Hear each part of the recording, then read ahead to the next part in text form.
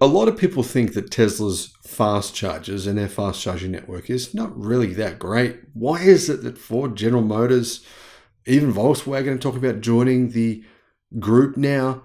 Volvo, Polestar. Why is it that these guys are joining up with Tesla, adopting NACS chargers? Well, this is the reason. Hello, my friends. Welcome to the channel. Great to see you. Thank you for tuning in.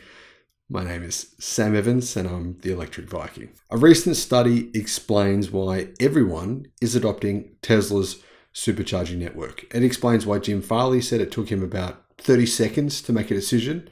Putting 12,000 fast chargers on the network on your Ford Pass app with your Lightning is going to be even better for customers. So our team didn't really hesitate because it's good for customers.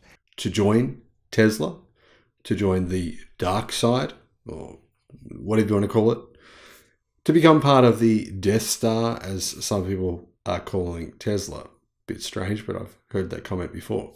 A new customer satisfaction study shows exactly why this is happening. Over the last few weeks, a number of big automakers announced they're going to make the change to adopt Tesla's NACS charging plug in North America. It means they basically have to install the connection, the software, to make Tesla's charging basically be the primary charging standard in their EVs. It's not a small thing. This is a fairly significant thing to do. You've got to be committed to make this decision. JD Power has explained why. Its survey shows that customers are very unsatisfied using charging networks such as Volkswagen's Electrify America or other networks. And they're actually very satisfied using Tesla's superchargers. The organization found that on a 1,000 point scale, Tesla's supercharger network scored highest of all charging providers. It received a score of 734. That's the average for all other providers, actually with only 558. 734 versus 558 doesn't sound like much, but actually it's a huge difference. Reliability is the biggest reason for the major difference in these numbers. Only 3.9% of Tesla supercharger users were not able to charge when they reached a station. That was from Automotive News. In comparison, the users of other charging networks were unable to get a charge around 22% of the time. That's actually astronomical, 3.9% versus 22%. But the thing is, Tesla superchargers are on average much faster than the competition. So you spend less time and you're far more likely to be able to actually charge. Not have to drive away and try and find somewhere else. Now, interestingly, the survey participants also said that there are more Tesla than non-Tesla charging stations in America. So I think it's just easier to find the Tesla ones versus finding the other branded ones. Customer satisfaction is becoming a big concern. And a lot of brands are thinking to themselves, why is Tesla's customer satisfaction so high? Why is their brand loyalty so high? Their cars are not all that reliable. Well, they have a point. This is one of the reasons. It's becoming a big concern for them. Toyota, a recent report came out. Let's have a look at that.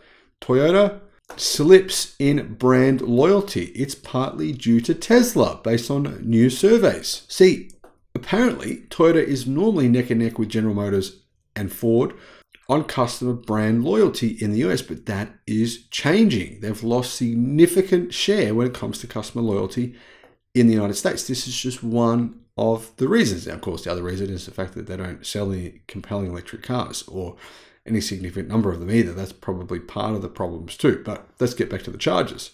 It doesn't matter how good your vehicle is if drivers can't get reliable public charging more than one-fifth, nearly a quarter of the time.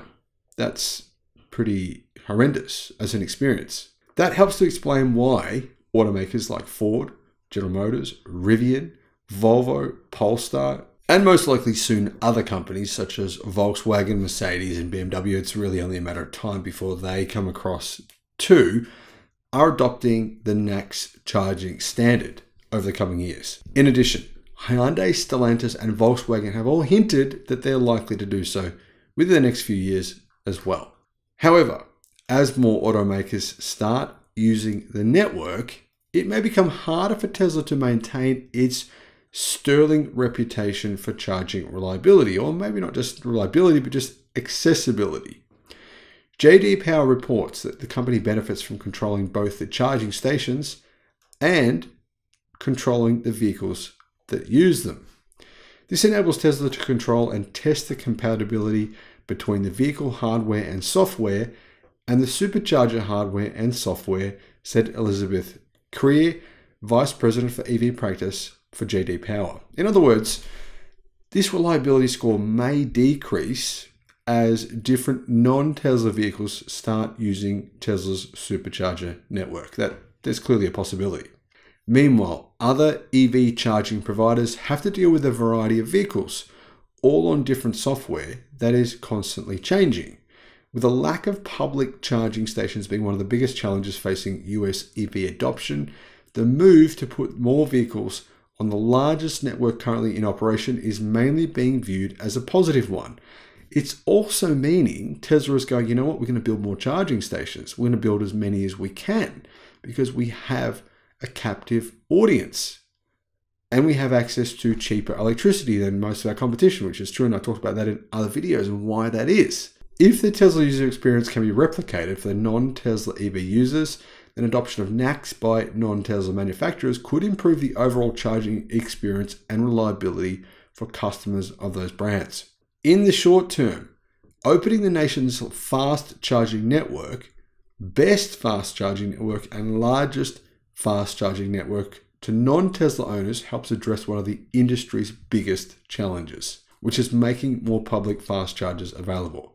Not having people buy an EV and going, this experience wasn't as good as I thought it would be, which is what happens to a lot of people who buy an EV and they don't realize that the charging scenario is not always the best if you're outside the Tesla Supercharge network. You don't have to be a Tesla fan to believe me. Just ask Ford, Jim Farley, ask Mary Barra. They know, and they very quickly, very publicly said Tesla's supercharging network is the best. I think it's a good thing. I think it's good for the industry. I think it's good for general EV owners. And I think it means Tesla's going to invest a lot more money into building out superchargers as quickly in as many locations as they possibly can. Let me know your thoughts in the comments. Thank you for watching.